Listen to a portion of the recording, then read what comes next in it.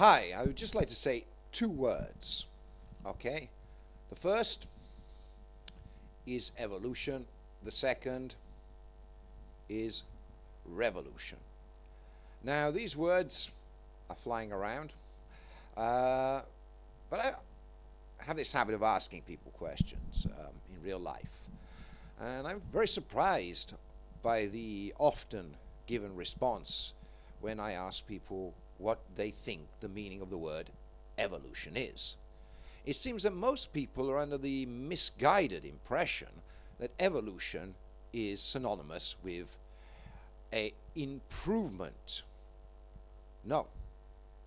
Okay, evolution could be thought of as progress, but that depends on the direction you're heading as well.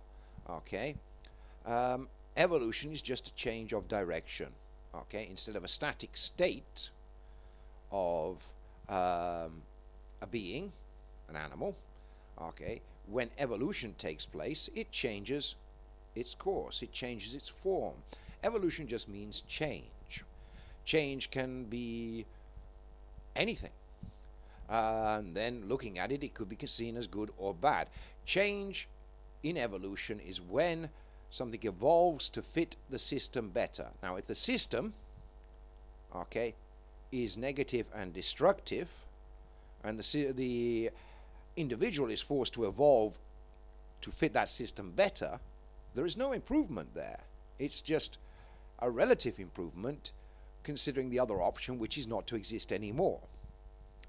However, if the system becomes better, okay, this could, in fact, lead to no evolution at all. People don't need to evolve to a system which fits fairly. Okay, so the system changes to fit the person. Okay, or you could have a system that we're not prepared for, but it could be a better system that we have to evolve into that system and make that system evolve into something for us. Okay, this is a co-evolution, let's say, co-evolution. The system evolves, we evolve, okay, and we have to decide that direction. So that was the first word, evolution, okay. Think about it a little bit deeper than most people are thinking.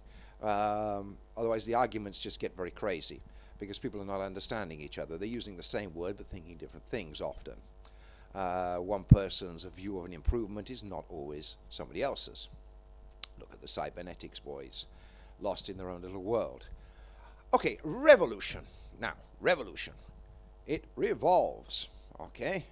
Now, what is your personal idea of revolution? Some people think a revolt or revolution, okay, will solve problems. What will it do? It will turn things around. Okay, it revolves. Okay, the general thing is to take the people at the top, put them, okay, or destroy them, get rid of them, whatever, but remove them from the top and put other people there. That's the revolution. Okay, but that's not change. It's just going back to another state. So, my personal view on the idea of revolution, okay, or what I would call a valid revolution, would be a much larger cycle, okay, going back in a certain sense, socially speaking, or the interactive part of society, to a beginning, which is the pre-Neolithic society. Now, before everyone jumps in and starts going with sticks and stones and that, we're heading for that anyway. If we get into World War III, we're going to be there, okay? Now, what I'm suggesting when I talk about a revolution is returning to a more egalitarian method of society, which, you know, everybody has their role. Those who do things do it for kudos rather than financial gain. Financial gain is too easy. It's easy to get money. Okay? It has no real value. You can steal it. Okay? You can't steal kudos. Respect. You can fool people. You can make them believe that what you do is worthy of respect. You can dance around the stage with cones on your breast criticizing the Pope and people will give you respect for that. But is it enough? Okay? And you're getting paid money for it, so then people should really doubt people's motives when it comes to that. So, going back to my idea of the revolution, which is returning full circle, okay, to a natural state of humanity, but embracing technology, not in the cyber sense, okay? I'm not saying that the technology that exists, okay, for electronic implants should never be used. I mean, there are certain cases. I'm dubious about the depression circuit, which people press a button and smoke a joint. I mean, it's the same bloody thing. Only thing is you're not getting toxic smoke. But a button is so easy to press, you become a little animal in a cage. Laboratory experiment. Okay, depends what you consider as being the greater of the two evils here. But if you balance society, maybe people will have fewer reasons for being depressed. So maybe the solution is remodeling our society. So we can embrace technology. I mean, ear implants which will help people hear.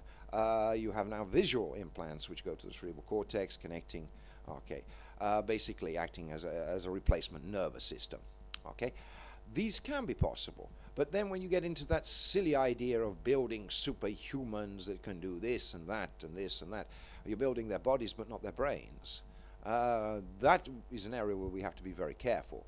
And if we don't have a well-modeled society, this would be dangerous. So our first real thing on the agenda, I believe, is to embrace a technological future which can lead us back to a more natural existence as human beings. Okay? In this, the onus is on every person. Okay? Yes, we can criticize people like the Rothschilds.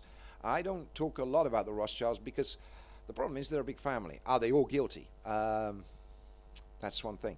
I have been doing some research on the Khazars, and one thing is true, is the fact that not every single member of that group is evil, or ever was evil. A lot of them were victims of their own slave masters. Very interesting people, but they must be looked at objectively, as objectively as you can, and then find that particular group, family, whatever, who are responsible for the First World War, Second World War, etc. Okay, if there are people with the same agenda, which probably there are, okay, it's a family thing, okay, we must take those and say that they are guilty, okay? We need facts and proof, okay? Otherwise we will just revolve around the same old human deficiencies as we have since the agricultural revolution. Okay, precision is important in some things. Okay, and there's no point in getting confused. I did this before and said 2 words, so that's 2. Some people may think of that as V for victory.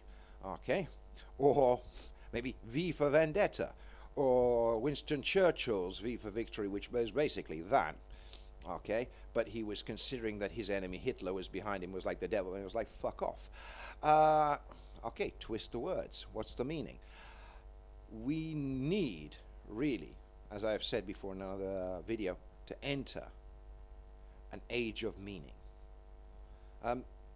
I thought that might help some people understand my thoughts when I reply to emails or comments. The precision of words and the meaning of words is very individual.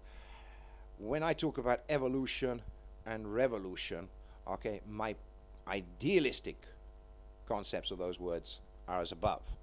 I may use them in the context other people use, but it becomes very difficult to communicate there because I'm using one word, they're using another, and I'm trying to communicate with somebody who has different ideologies to me. We all have different ideologies. I'm not saying that I'm right 100%, but I do feel, really, okay, it may seem a very difficult road to take, but at the end of the day, it's probably the only natural, healthy, and safe route we can. We should be using our technology to make ourselves more self-sufficient, okay, not more dependent on the Earth's resources and the ideology of hierarchy and slavery. Thank you. Goodbye.